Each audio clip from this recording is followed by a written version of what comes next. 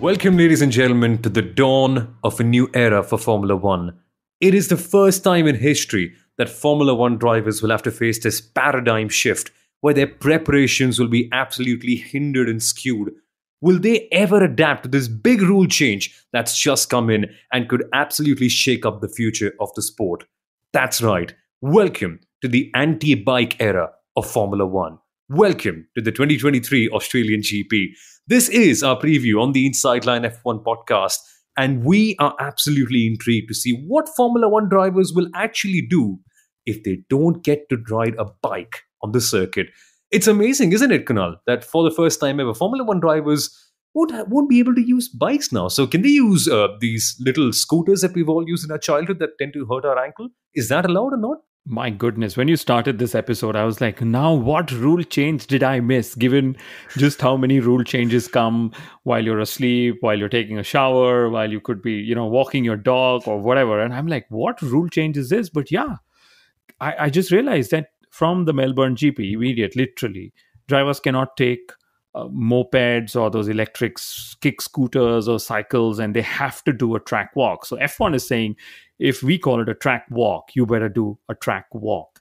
And I get this feeling that drivers are just going to sit in their motorhomes. They're not going to do a track walk, unfortunately. Track walks take time, mind you. Track walks take around an hour. So that's really a silly thing to ban from Formula One. But hey, I'll tell you what's not silly. At least we try not to be too silly at times. I think the silliest thing I've done is not introduce ourselves on the show first. So if you're just listening in and wondering, who are these two folks? Well, firstly, my name is Somal Arora. I'm the host of the Indian Racing League broadcasts on Star Sports. And I'm joined by Kunal Shah, an FIA-accredited Formula One journalist who works for the Viaplay network in Norway and was also the former marketing head of the Sahara Force India Formula One team, which is now, of course, Kunal, known as the Aston Martin Aramco Cognizant Formula One team, or, very politely, the second best team in Formula One. And there's something really interesting about one of their drivers that we've just learned actually in the midweek. It is, and it is none other than F1 Stats Guru, who you hear pretty much every episode on our podcast as well. It is none other than F1 Stats Guru, who has found out a fantastic stat. It's a stat that has literally blown up on the internet in the last 24 hours that it went live.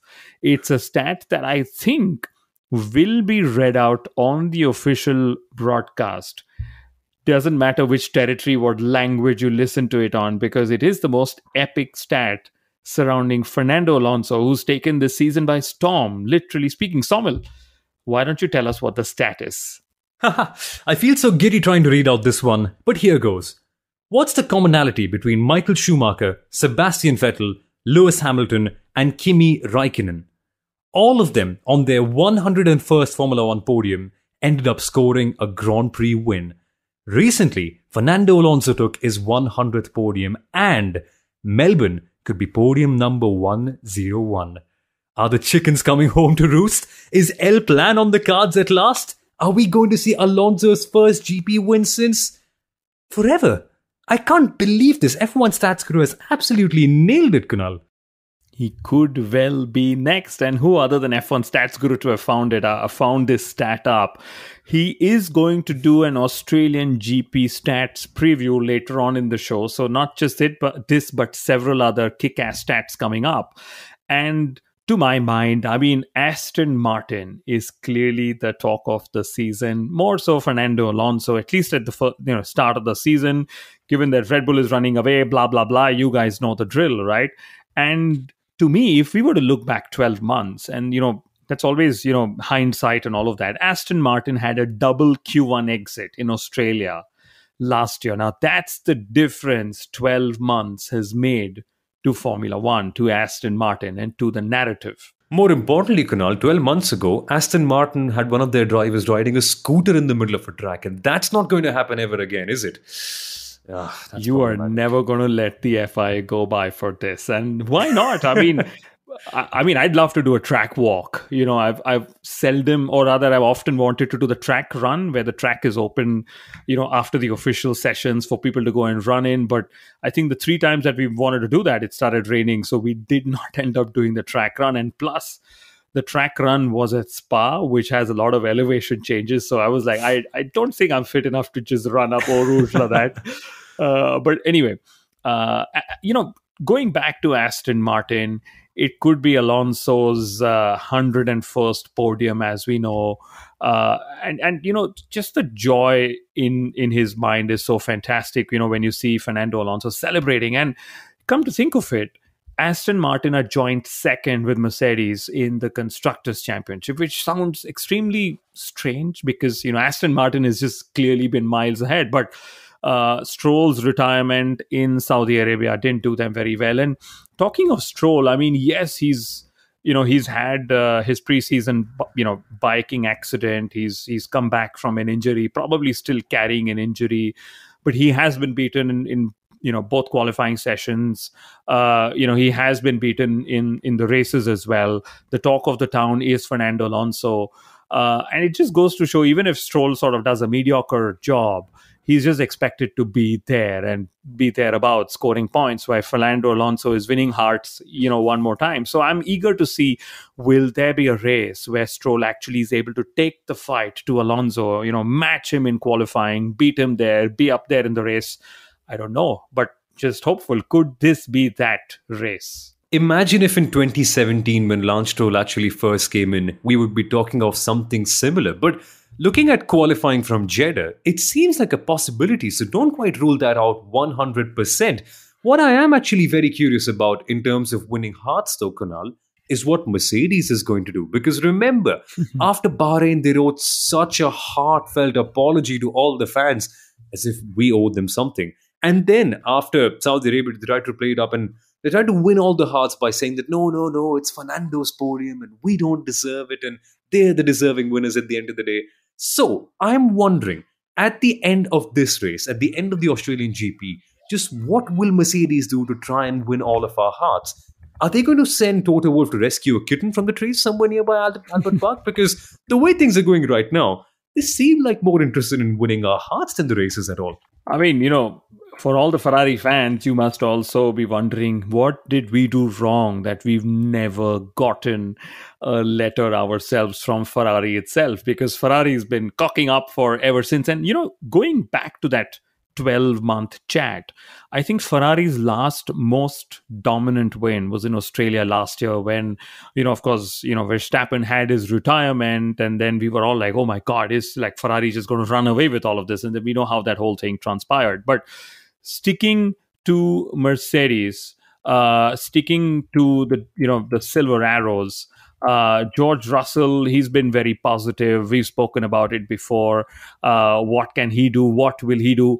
Lewis Hamilton, he has 8 pole positions here, but just 2 race wins. I don't think he's going to add to either of those stats just yet. And maybe another PR overdrive from Mercedes on, in Saudi and in Bahrain, we found a lot in the wind tunnel. But by the time we came to Australia, we found a lot in the time zone. So we got more things from the wind tunnel. I mean, they will find things to keep chugging us along, if I may call it that, to keep feeding to their fan base about all the positivity. And after all, you have to keep managing your expectations of the fans as well. So that's something that could happen.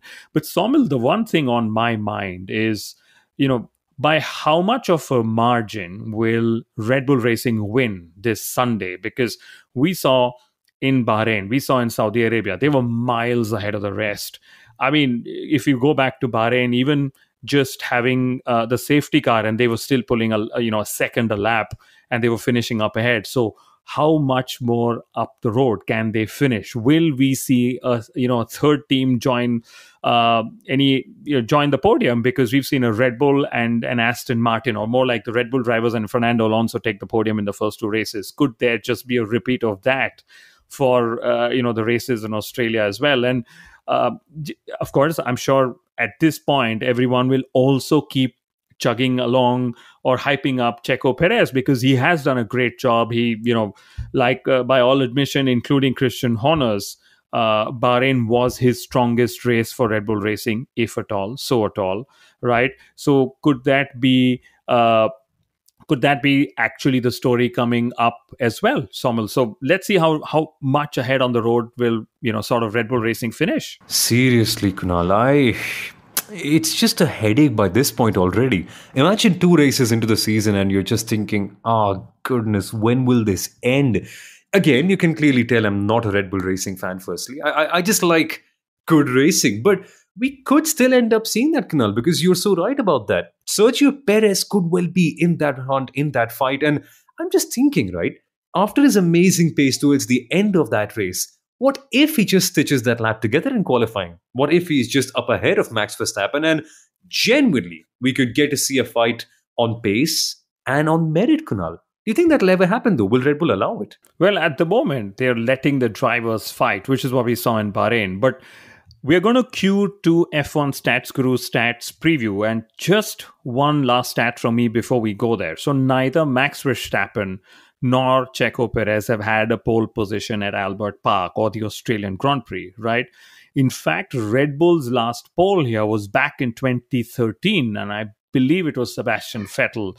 So it will be interesting to see if Red Bull is able to take pole and then sort of go ahead and win the race. And interestingly, going back to Saudi, just for a reference, Red Bull Racing was actually the fastest across all the sessions, right? So FP1, 2, 3 qualifying and then the race. And I wonder if that could be sort of the new benchmark that they have, if that could be the new benchmark that they've accidentally created for themselves when it comes to, hey, how much more can we dominate in a season? Seriously, I think it's just scary what they're doing at this moment in time. But let's just see what the numbers have to say about the upcoming Melbourne GP. So let's go to F1 Stats Guru for more. It's all about that initial stat, isn't it, Kunal? The 101st Formula One podium won. I know we've spoken about Aston Martin and Fernando Alonso initially, but my mind still inadvertently goes there because just thinking of that prospect after so many years of waiting, wow, I'll have to calm myself down a little bit. But why don't we calm ourselves down by talking about Albert Park? Because this circuit, if you just watch all the onboards, if you watch all the races over here, it just makes you feel so serene, Kunal. Really, when I think about it constantly, I think Albert Park, personally for me at least, has to be one of the best F1 street circuits that we've ever had. Not just for the fact that they do serve grandstand tickets that offer views of the circuit. They're not like Las Vegas, by the way, who sell $500 tickets with no views of the circuit. I know it's like the snake pit at the Indianapolis 500, yes, but there's that.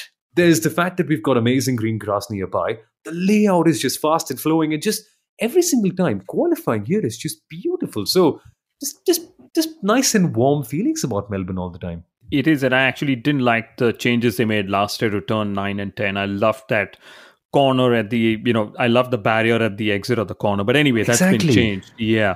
But this is the 37th year an Australian Grand Prix is happening.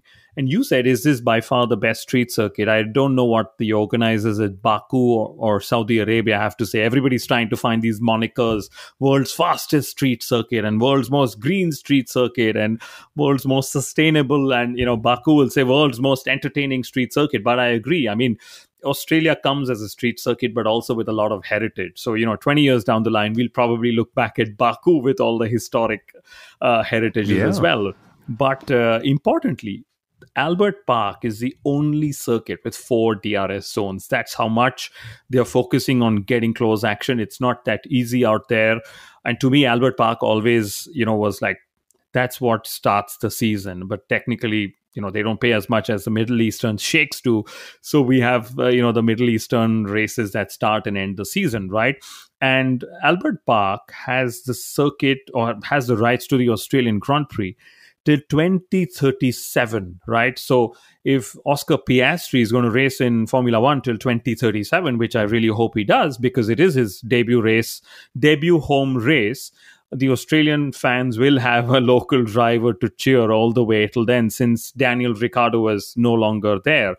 And talking of Piastri, McLaren are due their 400th podium overall in Formula One. I'm not sure it's coming this weekend, but the Piastri versus Norris battle took a turn for the good when Piastri outqualified Norris in Saudi Arabia. So who could score McLaren's 400th podium, Somil? Ha, it certainly doesn't look like it's going to be either of these two, considering the way the car has been going so far. But on that Oscar Piastri thing, well, it's interesting, isn't it, Kunal, that there has been an Australian driver on the grid every year since the year 2000. And so we come yet again to the Australian GP with a home driver. But you don't quite feel the same buzz as having someone like Mark Webber or Daniel Ricciardo, but I totally get it. It will build up over time. What we've seen with Oscar Piastri does seem to be very interesting, though. But I think if we have to end this episode on one note and one question, unfortunately, it's not going to be how many overtakes Oscar Piastri can make and where they qualify, because considering their current form, Kunal, by which lap will they DNF? Or how long will their pit stops be? I mean, McLaren were the Oh, fastest yes. in the pit stops in 22, and suddenly even the pit stops are in complete disarray. So let's see if McLaren are able to resurrect form. I mean, there are two teams yet to score points, AlphaTauri and McLaren. In fact, McLaren are dead last in the Constructors' Championship.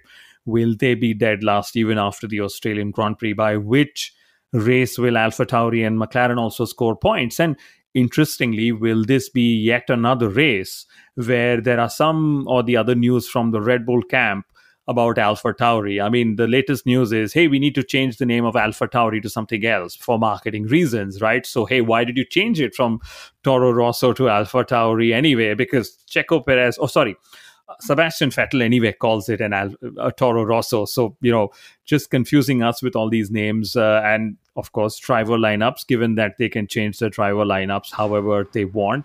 And, Wait. go on. What's the new name going to be, Kunal? Have they given any indication?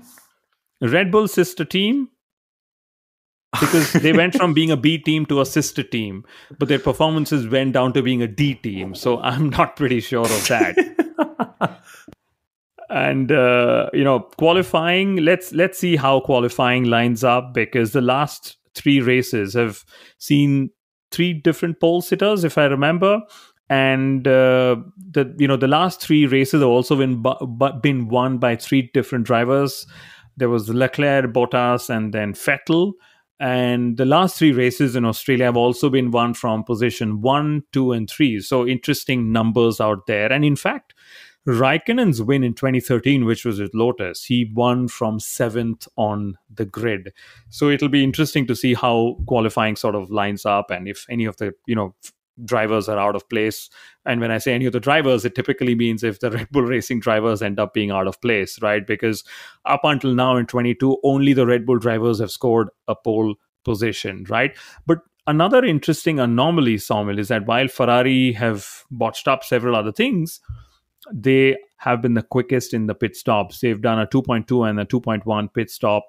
So it doesn't matter, when they pit, because their usual challenge is when they pit. But when they have pitted in 23, they've registered the fastest pit stop of a race. Have they? Interesting. Yes. So things are moving at least in some right direction, but it's good to see generally. But again, it's all about that hoping game with Ferrari at this stage, isn't it, Kunal? Where we're all just waiting for that performance to come. And so, just for the sake of putting his name out there, I know we all tend to forget about him every single time. We've also forgotten that he's a Grand Prix winner, but I just want to put his name so that we don't forget he exists. Carlos Sainz. Good. We've got his name in the episode. Brilliant. But on the subject of Ferrari, I'm intrigued to see how Charles Leclerc gets disappointed this weekend as well, because something or the other, unfortunately, is ending up going wrong. But I certainly hope that doesn't quite happen this time, because Jeddah looked intriguing. Tyre wear is going to be an interesting topic as well over here, Kunal, because Alex Albon last year managed to get a monster stint out of his tyres at Albert Park. And that is genuinely a very, very hard thing to do at this circuit. And I think the big buzzword we're also going to hear from all the drivers is going to be the following, because it becomes so hard to follow over here at the street circuit. And normally gaps do tend to open up and drivers have to manage their tyres. But to what extent will they have to with these new cars? I'm pretty intrigued by that. But that just makes me wonder, who will be following the other person? Perez or Verstappen? Who's your money on, Kunal? Because I, this time, am betting for another Perez win. Weirdly. Wow. I hope a Perez win as well. I mean, it's lovely to just see Verstappen be challenged. He's extremely superior in the car, and if Perez actually is able to match him and beat him, of course, I know this is where Verstappen fans will be like, but hey, dude, remember he had like a he started 15th, and I understand that. I mean, but it's great to see if there are just going to be two drivers competing, that we have two drivers competing, right? But talking of the tire, Oscar Piastri ran the hard tire for all but the opening lap in the last race as well. So tire antics and tire strategy will be something we can see. I also want to ask this question: what next will the FIA do to interfere with the regular narratives of a Grand Prix? Because they always find these things, they'll either give a penalty, take it back, or give a penalty later on in hindsight, etc., etc. So it's all down to understanding what next could the FIA do. And one of the things you spoke of following, that I think is already seeds being pruned for seeds being sown for what could be a mid-season change or a directive that comes in, is Verstappen and Leclerc both said in Saudi Arabia that following was an issue, and ghosts of 2021 actually came back to them when they couldn't really follow other cars, and the wake was sort of bothering them and stuff like that, right? So will that be something that we hear more of in Australia? That's something I'm eager to hear of, that, hey, it's becoming increasingly difficult to follow cars, even though these are ground effect cars, because the teams have clawed back a lot of aerodynamic loss via their aerodynamic surfaces, right? So, and then of course, will a team get a time penalty 3 times out of 3 races? 3 times out of 3 races, will a driver be outside of the start grid and they then get a start grid infringement penalty? So lots of things to look forward to this weekend, apart from, of course, the fact that the race is an absolute different time zone. And this is where, if you guys go back to our episode last year with Michael Italiano, he explained how, drivers cope with time zones, and there is a jet lag protocol, and very fascinating stuff. This is why you need to keep listening to the Inside Line F1 podcast. We normally have some exciting stories all the time. Exactly. And in April, we're going to have David Coulthard on the podcast as well. We're going to have Driven International. They explain how they actually come up with all these amazing circuits like Yas Marina and the Hyderabad Street Circuit, and also a couple of other really interesting guests, including, well, I think I'll keep it a suspense, actually. Let's wait for that episode to drop, and then I'll tell you who's going to come on the show. But let's hope that this is a good weekend where we get to see some good racing. And let's just hope that Red Bull Racing are finally able to crack their biggest challenge of the entire weekend. Which member of the team actually goes up to collect the Constructors' Trophy? Should be fun, this one. It will. And if Max Verstappen is on the podium this weekend, he would have scored his 80th podium in Formula One, which means that he would equal Ayrton Senna's tally of 80 poles. So there will be a bit of sentiment around that. Verstappen, if I remember correctly, is 5 race wins away from Ayrton Senna's total race wins tally in Formula One. So I expect that to also sort of somewhere tally in the season. And then will we see yet another podium without a Ferrari or Mercedes on it? And I think, again, F1 Stats Guru had a brilliant stat around this. We've seen the first 2 races without a Ferrari or a Mercedes on the podium. Will it be a third? And will there be a new stat around that? Leclerc is waiting for his 25th career podium in Formula One. I get this feeling he's going to have to wait a little longer than this Sunday. Let's hope so. Let's hope that in the end, whatever happens, we get to see a good race after quite a while. Thank you then, folks, for listening to our Australian GP preview. We hope that you enjoyed this episode. And if you did, don't forget to subscribe to the podcast, leave a good rating, and share this episode with other friends and family members who would love listening more about Formula One as well. Until then, have a fun time, enjoy the race, and we shall be back on Monday.